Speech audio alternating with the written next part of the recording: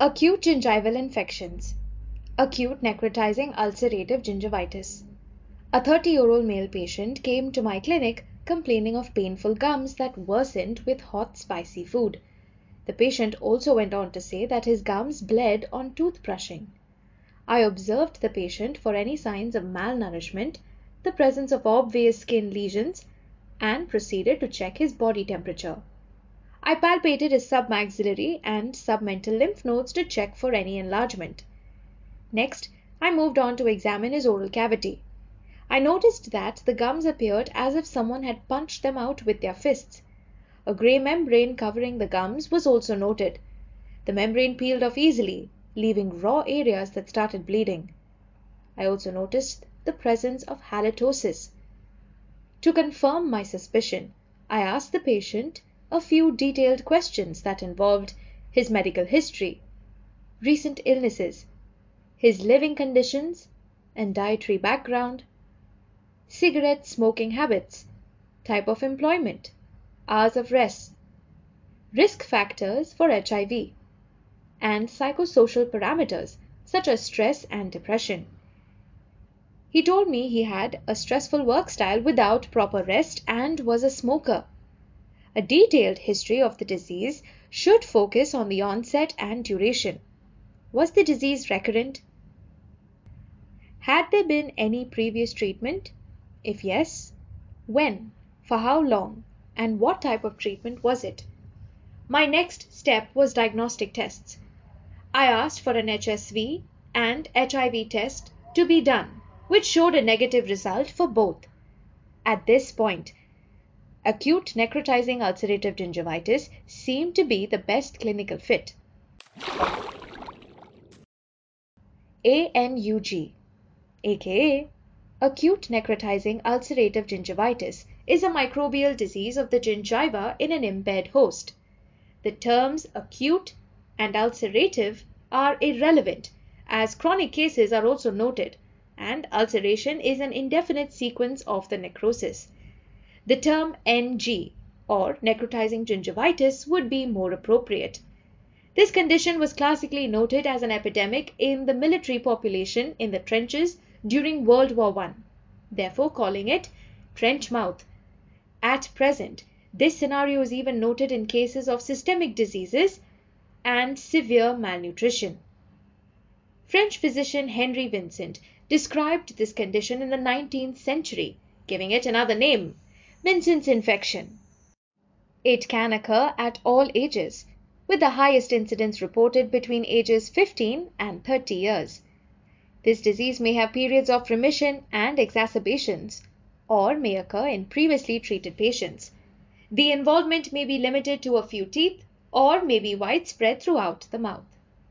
Now let's understand the classical oral presentation of this disease that made me suspect ANUG. The punched-out appearance of the lesions on the gums create bowl-shaped cavities. We refer to this pattern as punched-out crater-like lesions. They usually appear on the interdental papillae and may extend to the marginal gingiva, rarely involving the attached gingiva and the oral mucosa. A grey pseudomembranous slough may cover the gums, which peel off easily, leaving red, shiny, hemorrhagic gingiva beneath that bleeds spontaneously or even with the slightest stimulation. This slough is demarcated from the remaining oral mucosa by a red line called the linear gingival erythema. There can also be fetid odor and increased salivation. Presence of pericoronal flaps, periodontal pockets, and local risk factors such as poorly contoured and ill-fitting restorations, presence and distribution of calculus must be checked. Periodontal probing of ANUG lesions is postponed in the initial visit as it is very painful. Pop quiz.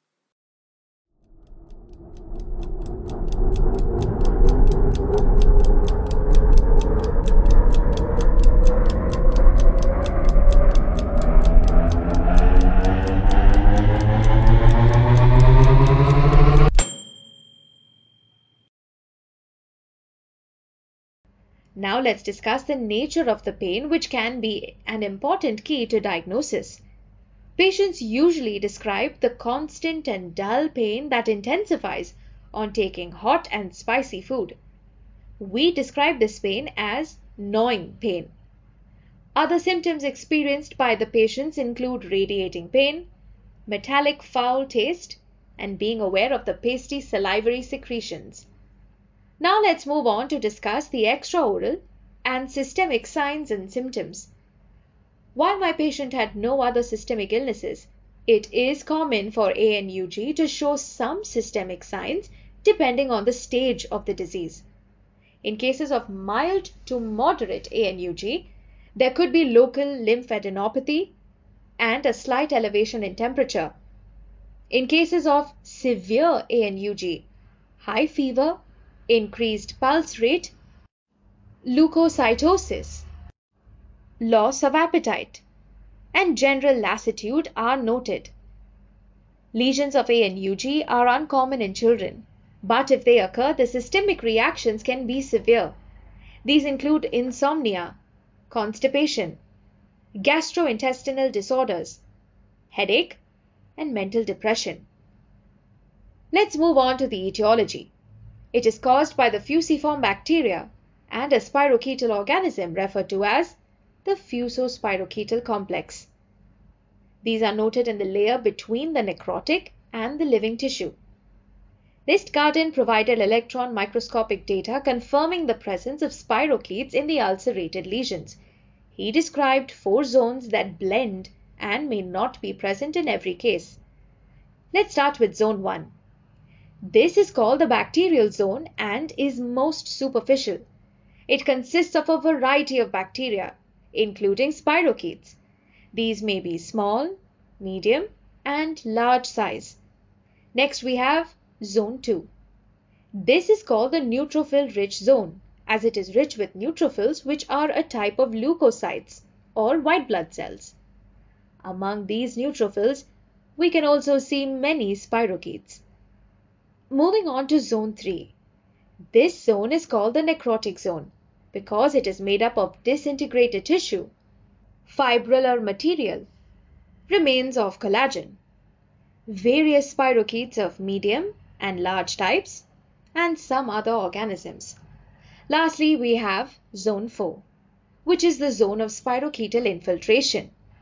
This zone has only medium and large spirochetes. Tissue disintegration is absent as this is the deepest layer. It is important to note that the Fusospirochetal complex is also found in patients without ANUG. Therefore, just the presence of bacteria is not enough to cause the disease. Along with bacteria, impaired host response or the immunosuppression plays a major role. Immunodeficiency may be related to varying levels of nutritional deficiency such as vitamin C and B2, fatigue due to chronic sleep deprivation, alcohol or drug abuse, psychosocial factors, debilitating systemic diseases like chronic diseases, syphilis, cancer, severe gastrointestinal disorders, ulcerative colitis, blood dyscrasias, leukemia, anemia, and AIDS. ANUG can also occur in a disease-free mouth or can be superimposed on pre-existing chronic gingival disease, deep periodontal pockets, pericoronal flaps, and traumatized gingiva. The other causative factors are smoking and psychosomatic conditions. After collecting all the above information about my patient's history, signs and symptoms, and assessing the causative factors, ANUG was a definitive diagnosis. Now let us learn the differential diagnosis, which include primary herpetic gingivostomatitis, desquamative gingivitis, chronic destructive periodontal disease, diphtheria, secondary stage of syphilis, streptococcal gingivostomatitis, agranulocytosis, and Vincent's angina. Let's proceed to differentiate each condition individually. Primary herpetic gingivostomatitis has a specific viral etiology, HSV being the main causative factor. In our case, the patient tested HSV negative, allowing me to rule it out. The characteristic vesicles, as noted in HSV lesions, were also absent. The diffuse involvement of gingiva, which may include buccal mucosa and lips, is unusual for ANUG. Let's move on to the second condition. Desquamative gingivitis also shows diffuse involvement. Necrosis is absent in the papillae. It may or not be painful. There is patchy desquamation of the epithelium instead of the pseudomembrane. No fetid odor is noted as seen in the ANUG. The third differential is chronic destructive periodontal disease, which is painless if uncomplicated.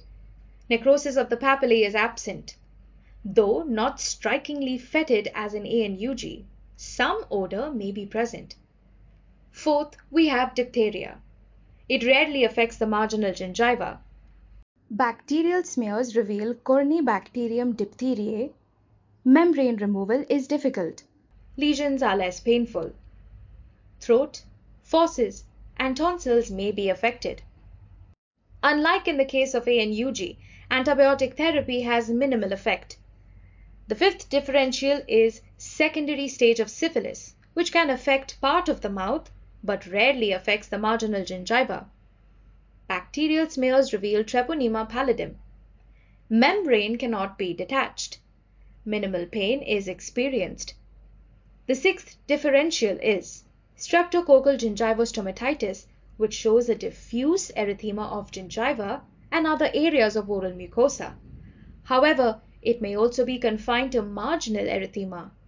Necrosis of gingival margin and fetid odor are not present, as in ANUG. Bacterial smears show Streptococcus viridans. The seventh differential is agranulocytosis. This condition resembles ANUG due to the presence of necrosis and ulceration of gingiva, but lacks the severe inflammatory reaction.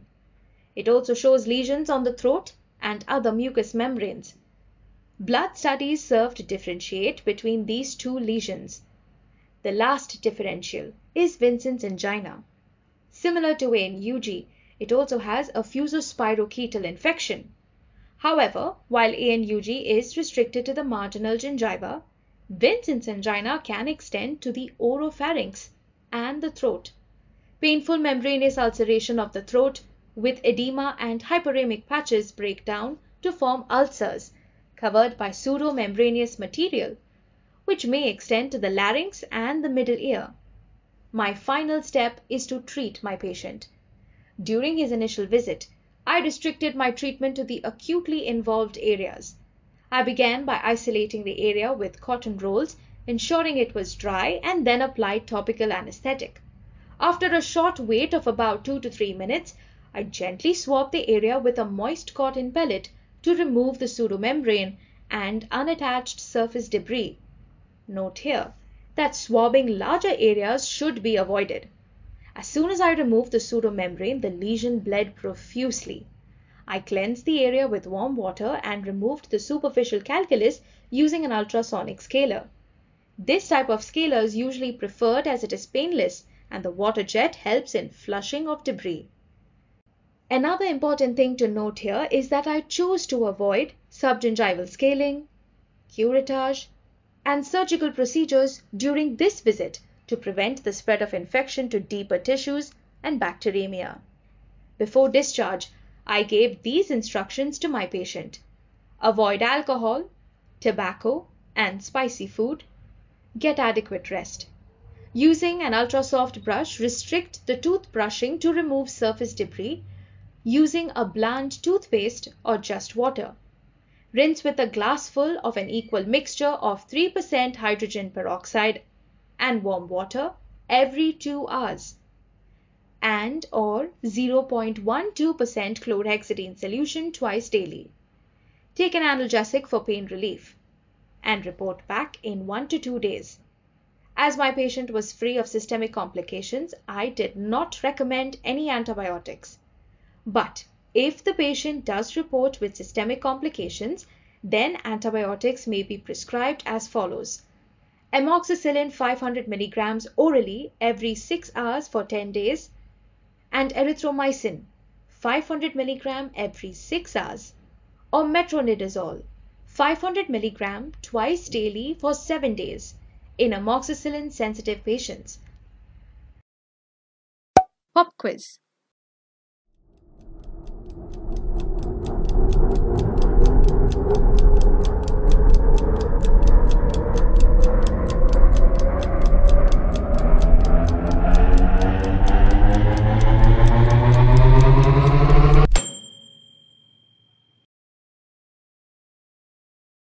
During the second visit, the patient reported improvement in the pain and other signs and symptoms.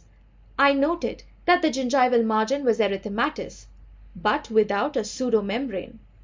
I did scaling to remove the previously covered calculus, then sent him home with the same instructions and told him to report back in 5 days. During the third visit, I observed a considerable improvement. I did the scaling to remove calculus remnants, then advised him about oral hygiene procedures and the effect of nutrition, smoking, and other habits that may lead to the recurrence of the lesions. I told him to discontinue the hydrogen peroxide rinses and continue with chlorhexidine rinses for an additional 2 to 3 weeks. Pop quiz.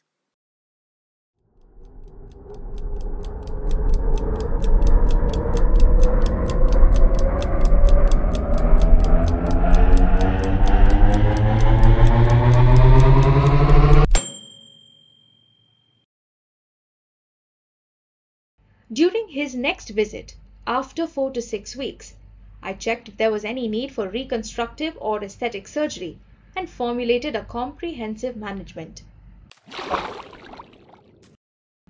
Role of topical drug therapy in ANUG. It is only an adjunctive measure. Escharotic drugs such as phenol, silver nitrate, chromic acid, or potassium bichromate should not be used, as they reduce the pain by destroying the nerve endings of the ulcerated gingiva and destroy young cells that are needed for repair and delay healing. With this, we come to the end of our discussion on acute ulcerative necrotic gingivitis. We will be continuing with the other acute gingival infections in our next video. We hope you had fun learning with us.